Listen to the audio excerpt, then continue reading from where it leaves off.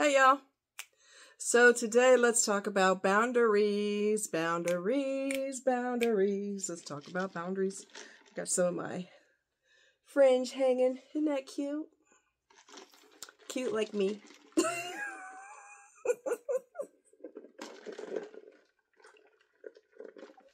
So I went to a friend's surprise birthday party today.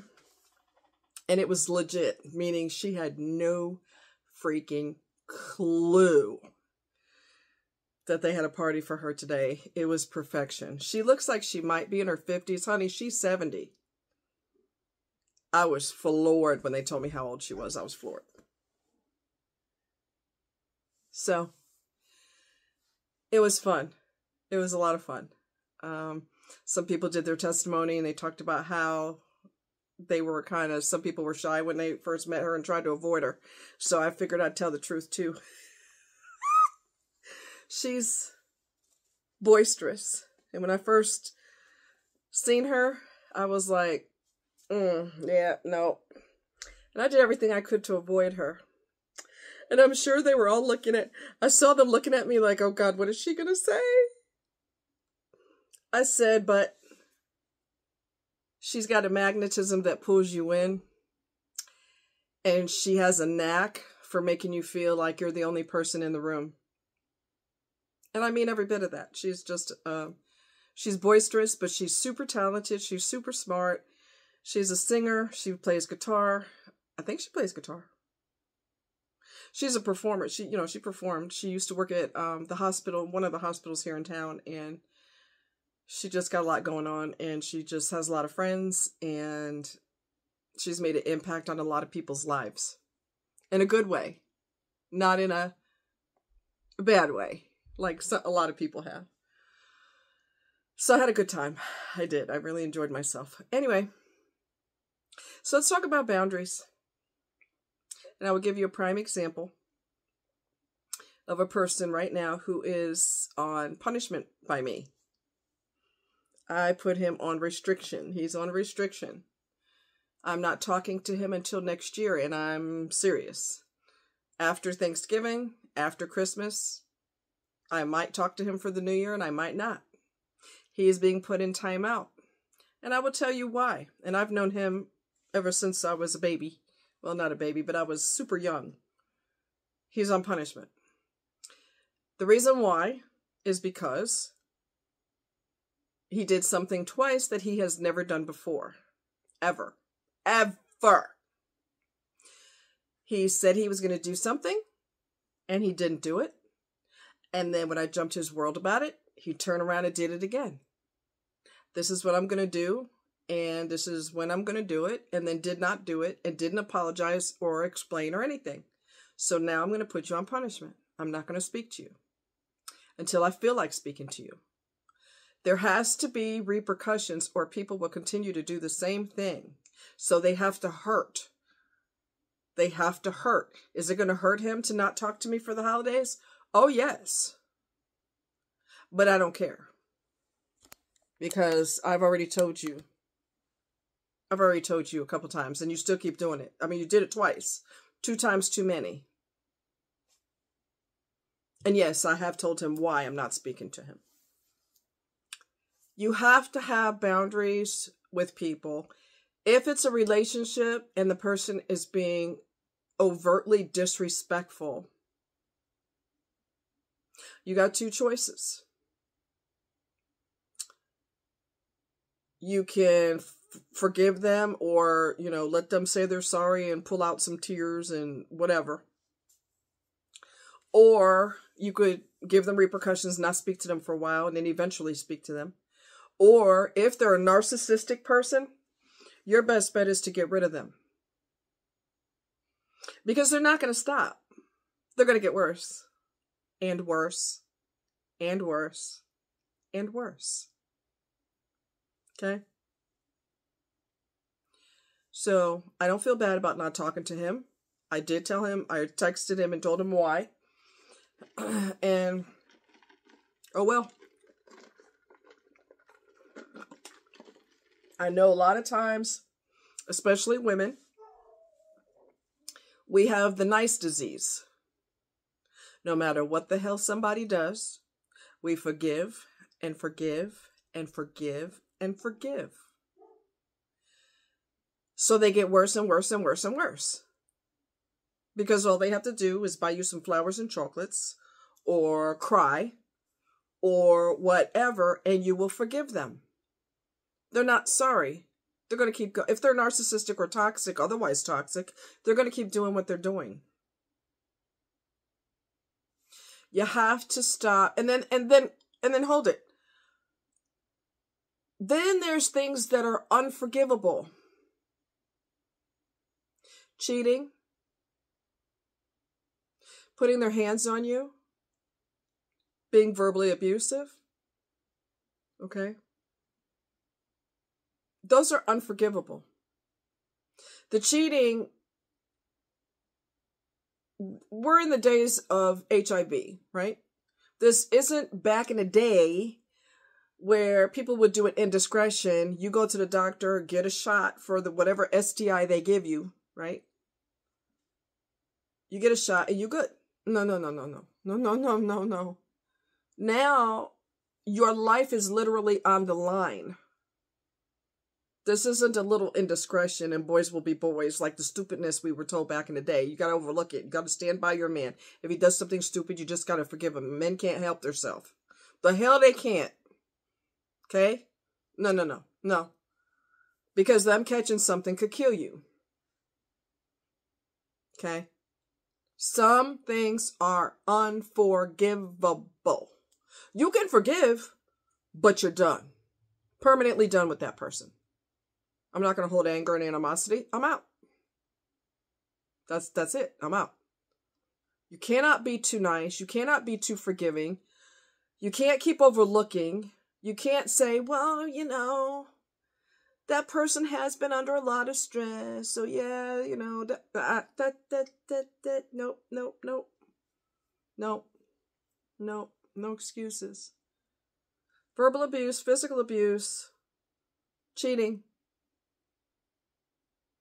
any type of addiction, whether it be watching adult movies or drugging or gambling, all of those can be addictions.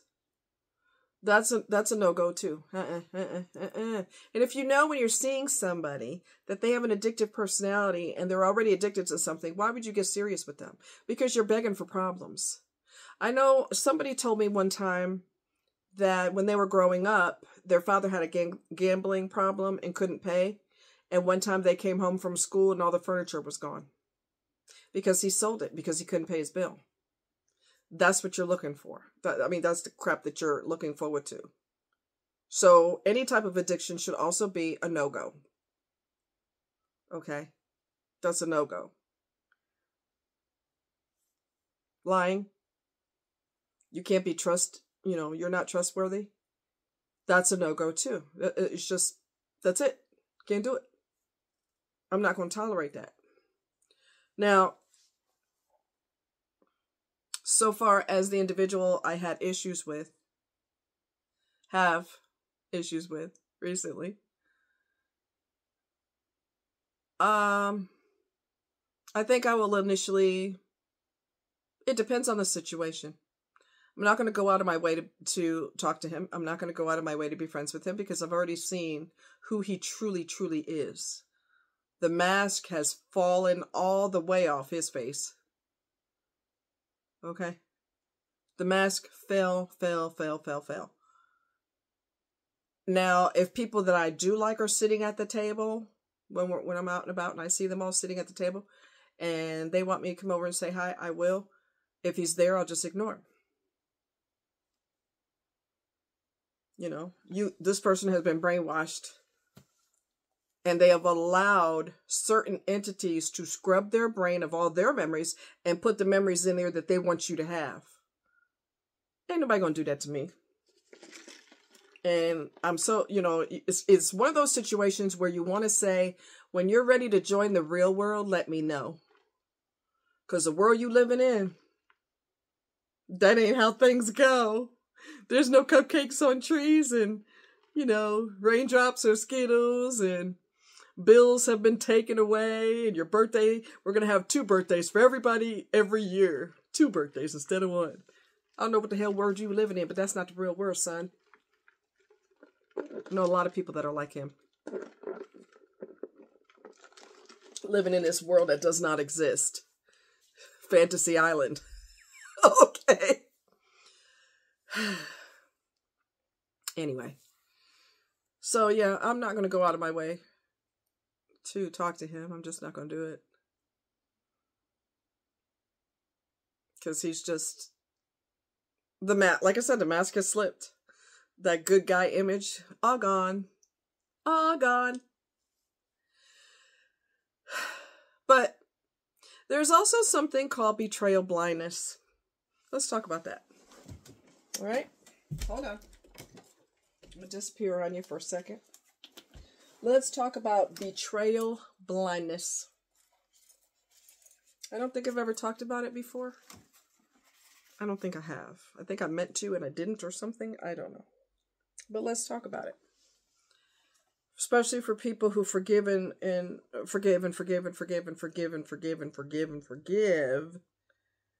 What is the freaking problem here? What are you doing? You're making me tired.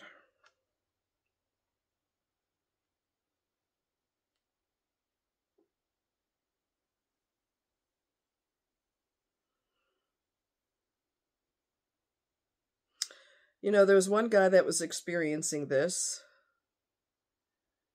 and he's been through very serious betrayals, very serious. Okay.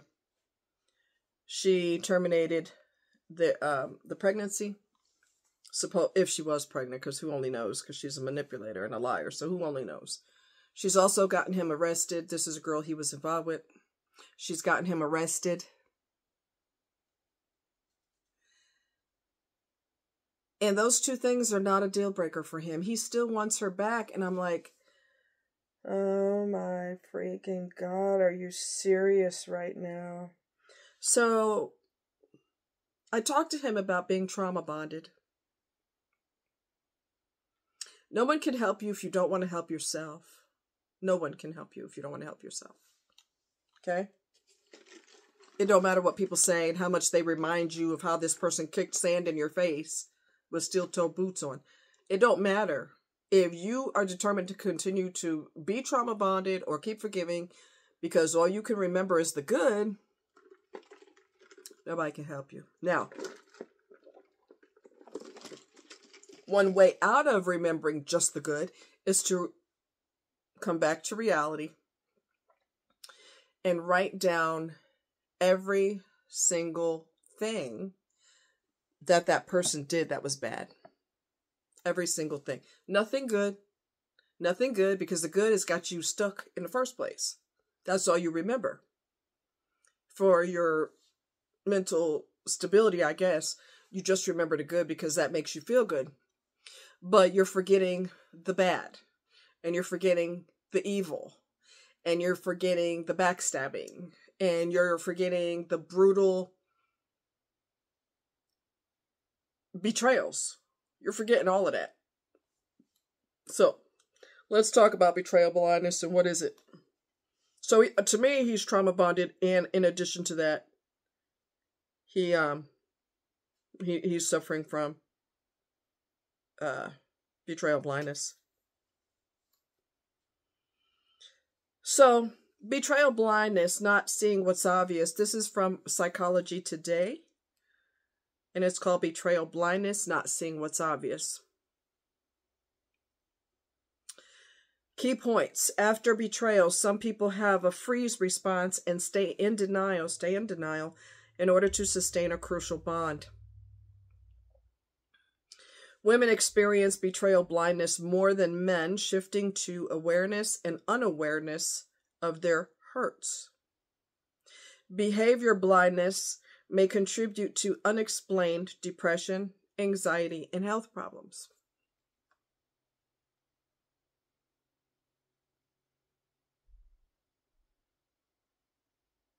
Okay.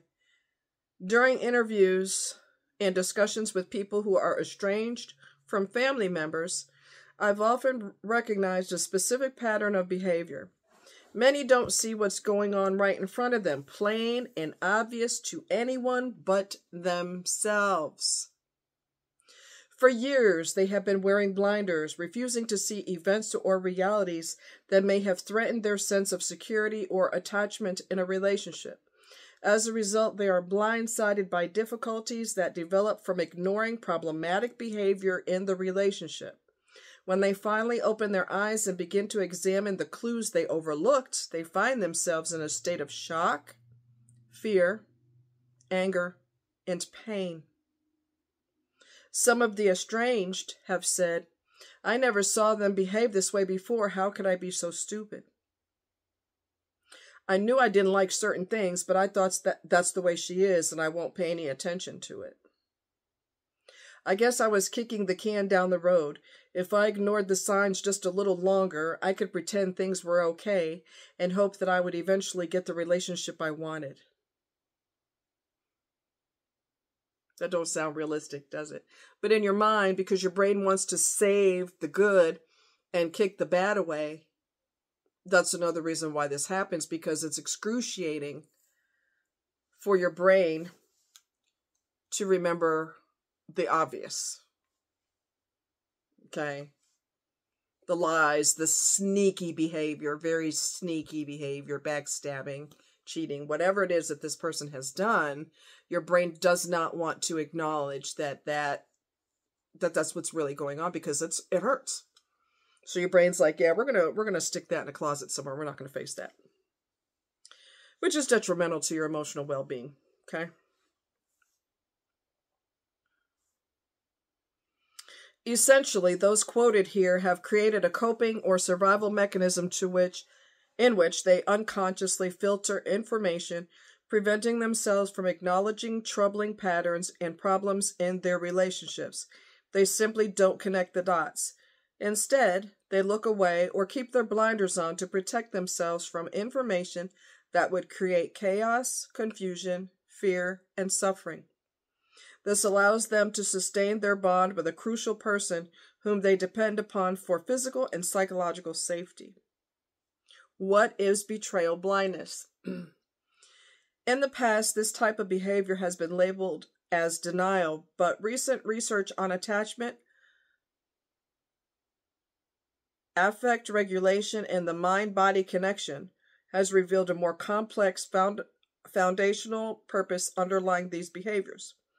Researcher Dr. Jennifer Freed, Professor Emerita of Psychology at the University of Oregon, and the founder of the Center for Institutional Courage, has studied the question, what would make us literally not see and not know that which is easily seeable and knowable?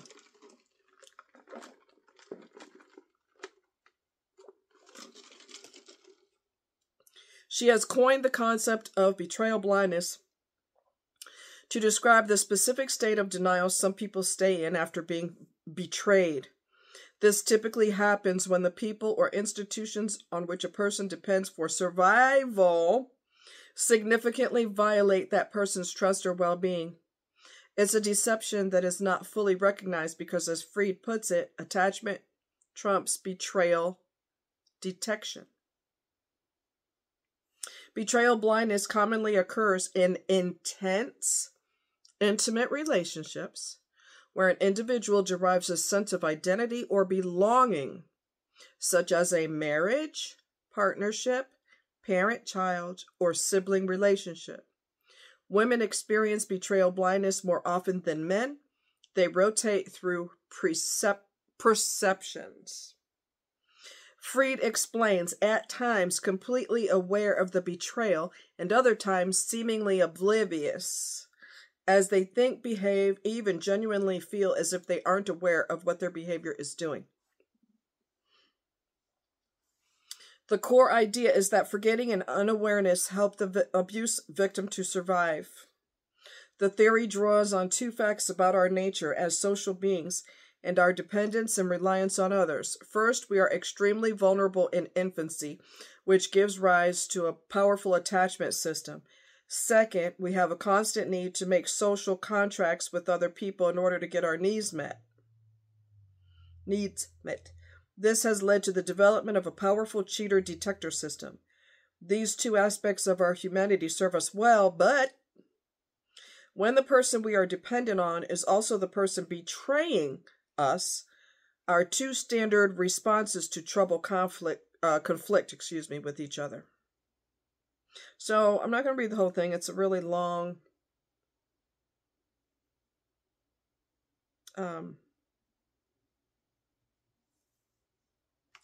but I will tell you some of the ways to heal from it. All right. What you need is a safe, supportive relationship, a willingness to stand up to injustice and betrayal, a willingness to claim one's truth, a willingness to risk relationships that may appear superficially adequate but are actually toxic. So you have to be willing to see the truth, is what it boils down to. Dr. Mays, M-A-Y-S, treats people with betrayal blindness by bringing awareness of the pattern into consciousness. Towards that goal, she asks her clients these questions.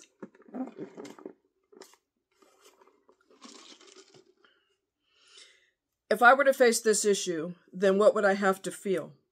What would change for me? What scares me about it? What would I potentially lose? What support do I need around me to be able to look at and face the reality of my situation? What would help me feel strong enough and grounded enough to look at the issues I've been avoiding? Okay, so psychologytoday.com, and just put in betrayal blindness. You don't have to put the entire thing in there, but betrayal blindness, not seeing what's obvious. Okay, but just put psychology today,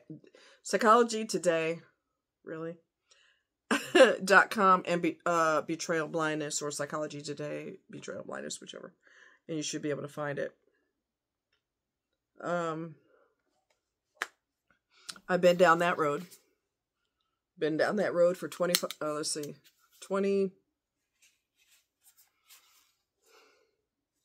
I don't really know, several years, like 4 or 5 years. In my previous marriage, I would go in and out of, it's not so bad, yes it is, it's not so bad, yes it is. Things are getting worse. No, it's not. Everybody goes through bad times. Everybody has bumps in the road. See how we can justify how bad it is? And we can diminish how bad it is? Until we really, really, really realize that if this person cared about me, they would come home more often. He was on the road. He was an over the road truck driver. So it was easy for him to always be gone. And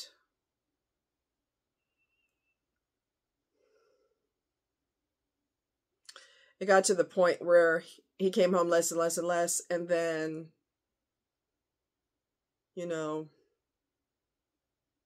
didn't come home for the holidays. And one excuse, you got to look at narcissist excuses. A lot of them are super lame, but they can't come up with anything else. And he would say, I hate Missouri. I told y'all this. I hate Missouri. I hate Missouri. I hate Missouri. I hate Missouri. That's not true. That's not true. Because the chick that he was with, as long as he's been with me, if not longer, is in Missouri. So obviously that's a lie. If Missouri was the bane of your existence, you wouldn't be banging someone else from Missouri. Okay? So that's a freaking lie. After dealing with him, and I admitted that this probably wasn't fair, but there's reasons for it. Truck drivers will hire criminals. Some truck drivers are dangerous. They don't care if you have a criminal background, depending on the company. They probably all hire criminals. I don't know.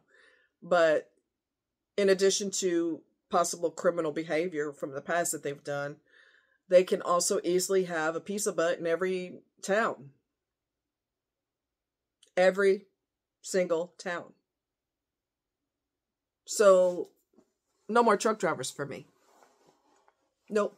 I'm done with that. It's too easy to cheat.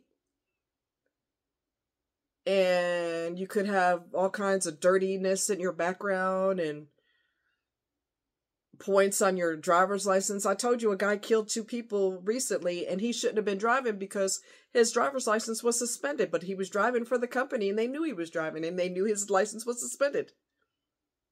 They didn't care. Now they care because 2 people are dead. So, seems to be a free-for-all if you want to be a driver for a trucking company. You want to be a driver, they let you get away with everything. And then in addition to that, you got a woman in every town or every state. No. I'm not going to make it easy for you to cheat. I'm just not going to do that because that don't make sense to me. So no more truck drivers for me. I'm done with that. My life is so much more peaceful without anybody else in it anyway, truth be told. So much more peaceful. No more toxicity. And the toxicity that I do see, I'm going to limit my exposure to it because I don't need that in my life. Okay? So yeah, I've been through the betrayal blindness. Like sometimes your vision is crystal clear and you know what is going on, and other times your brain diminishes it. Like it really isn't that bad, and nobody's relationship is perfect. Everybody goes through stress. There's always bumps in the road. No. The person is married to you and they don't want to come home. There's your sign that they don't want to be involved with you. Somebody else has their attention. What? Somebody else has their attention. So, there you go. So anyway, betrayal blindness, do some research on it. It's interesting. And they used to call it denial. But then they realized that it was almost too complex to be called denial by itself. So then they coined the phrase betrayal blindness. So someone betrays you over and over and over again, and you're just like, yeah, excuses, reasons. Because your brain doesn't want to face that excruciating reality that this is bad for you and that you need to make changes. And like I said, in the case of a cheater, they're risking your life because they're doing other people and then they're coming home to you. They're doing other people and they come home to you. And one of them, the person that I was supposedly married to, on paper only because it was never a real marriage. Narcissists do not consider vows a big deal. He had a child while we were married. And lied and said that was his godchild. That's not his freaking godchild. Kids know the dirt their parents have done, and his daughter told me. Kids know the dirt, especially the oldest kids. They know the dirt. And for narcissistic parents, they're not really fond of the oldest kids a lot of times because they know too much. They've seen too much and they know too much. Yep. So, and there's only one way to rectify that. Don't be a dirty person. And then you don't have to worry about somebody ratting you out. His daughter ratted him out. And I confronted him about it. I was just curious. This was way after divorce. And I was curious. I was like, what's up with that? That's my godchild. And put it in capital letters. I said, no, it's not. That's your child. Your daughter told me that that's your child. We were texting about it and he quit talking about it. Don't lie to me. Your child's going to tell me the truth. So stop lying. Stop lying. What you do in the dark comes to light. You didn't know that? I'm numb about it because whatever. If that's what floats your boat, go for it. You'll be paying child support or whatever you got to do. That's on you. But I'm going to tell you something else. When he would emotionally not care for me anymore, he wouldn't protect me emotionally. I don't think he's ever done that, truth be told, because narcissists don't want to protect you. They want to be your worst nightmare. Oh, Lord, I'm dying. Me deciding after being abandoned emotionally and not protected, me deciding to be celibate in my marriage for 10 years, celibate before I finally filed for divorce, that probably saved my life because he was banging other people without protection. So me keeping my legs shut for 10 years kept me safe from infections. That kept me safe. So he wasn't celibate. Obviously, he making babies with other people. So whatever, when you go to hell, you'll have to, or when you die, you'll stand before God and you will explain why you did the horrific things that you did. So go ahead and skate now and enjoy your skating. And one day you won't be skating. You'll be explaining. So you'll be standing before God and he'll have a list of all the things you did that were horrible. And you're going to have to do a lot of explaining. That should be interesting. I wish I could sit there, eat popcorn, and watch that. Wow. Anyway, you guys take care. Much love. Bye.